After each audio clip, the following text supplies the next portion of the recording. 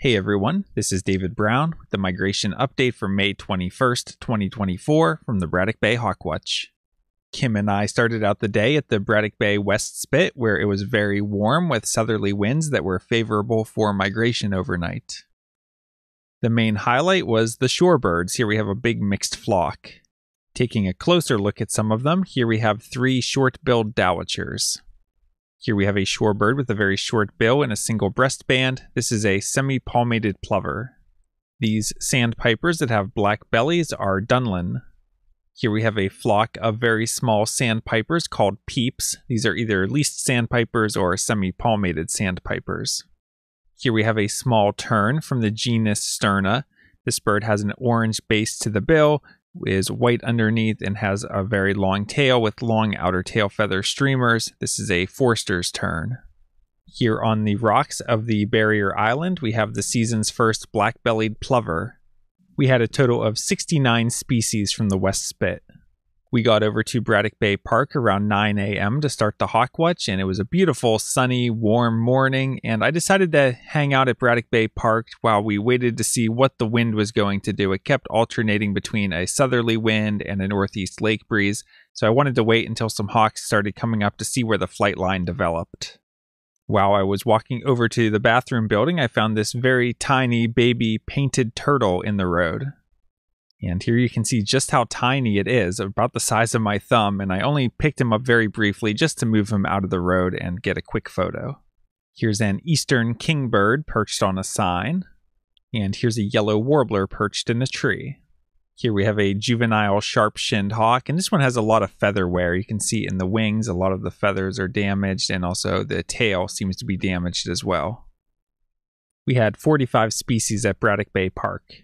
The flight line seemed to be developing inland, so at 11 a.m. we moved over to Frisbee Hill Park and hung out near the parking area, and we had a really big push of broadwings and turkey vultures and bald eagles. So really good flight from there and pretty good looks, and most of the flight was either overhead or slightly in towards the parkway. Here's a juvenile broad-winged hawk. You can see that classic Buteo shape, with more pointed wingtips on the broad wings because they only have 4 feathers making up the wingtip compared to 5 feathers for things like red shoulders and red tails. Broadwings are a small Buteo, and this time of year we're pretty much just seeing the juveniles, although we did see a couple adults today, but predominantly the juveniles right now, which just look paler overall. A little bit of brown streaking to the underside, no dark trailing edge to the wings, so a lot of light shining through, kind of a pale tail with some thin banding to it. And a lot of them are replacing their inner primary feathers, so you can see the new feathers growing in. Here's a different juvenile broad-winged hawk, and on this one it looks like it's already grown in a few adult wing feathers. And you can see here they have the dark tips to the trailing edge. We had a steady stream of bald eagles as well. Here we have an immature. And here we have a juvenile bald eagle.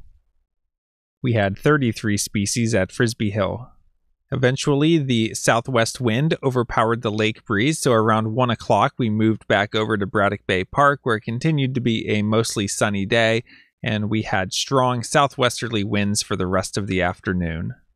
We had some excitement shortly after arriving when Mike Tetlow looked behind us and yelled, "4 American white pelicans," and this was the view that we had of them at that point.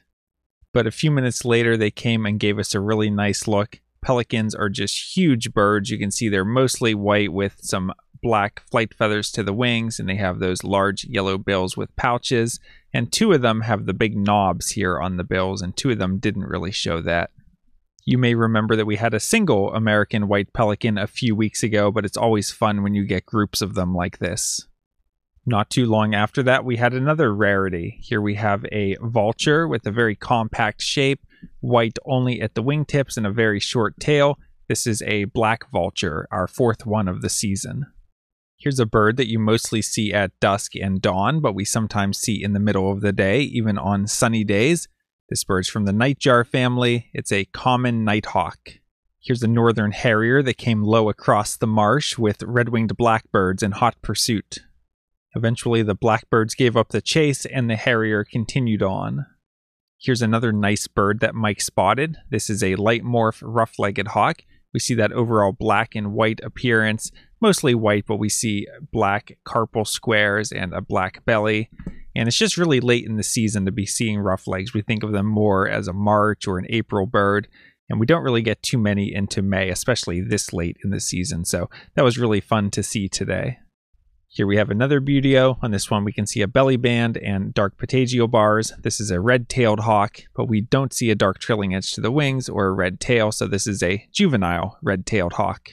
Here we have a large, lanky, black and white raptor. This is an osprey. We also had a really good flight of turkey vultures today with a total of 572. At Braddock Bay Park in the afternoon, we had 32 species. In total today, I had 89 species. I picked up one new species for the season today, which was black-bellied plover.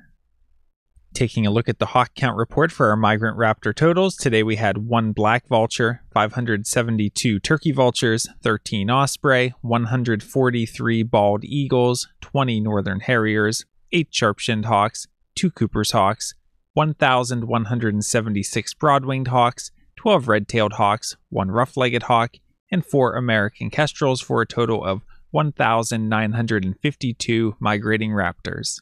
That brings the May total to 14,251 and the season total to 66,854. Taking a look at the forecast for tomorrow, it's looking mostly sunny for the morning with scattered showers and thunderstorms developing in the afternoon, and the storms may be severe.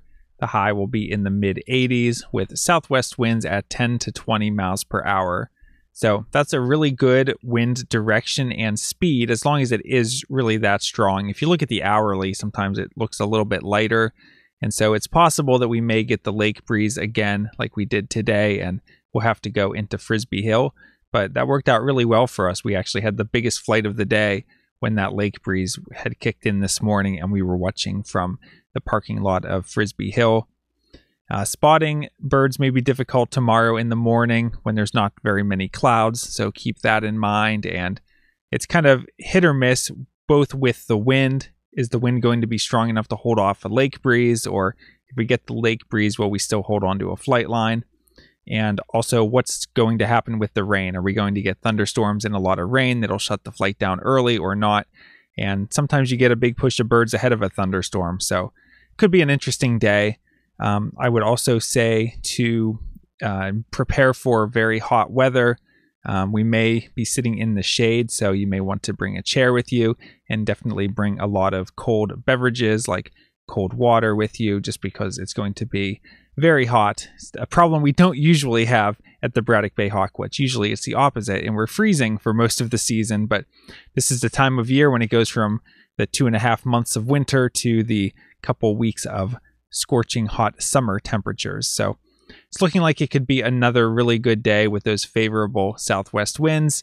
And I didn't write it in the report because I know sometimes we don't want a huge crowd coming out to the platform, but these may be kite winds. So if we get those good southwest winds tomorrow, we'll definitely be on the lookout for more Mississippi kites. We've already had 2 this season, which is more than we usually get, but hey, why not a few more? For Thursday, it's looking partly cloudy with a high in the mid-70s and winds west-northwest at 5 to 10 miles per hour. I'd say expect moderate migration. And for Friday, it's looking mainly sunny with a high around 75, winds west-northwest at 10 to 15. Again, expect moderate migration.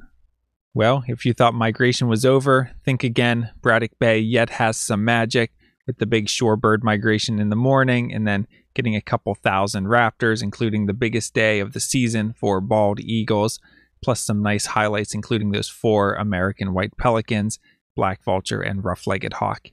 And we have good winds again tomorrow, so you never know what could show up. Hope to see you out in the field or up on the platform or hiding in the shade under a tree, as the case may be tomorrow. From Lyco Birds, this is David Brown. Thanks for watching.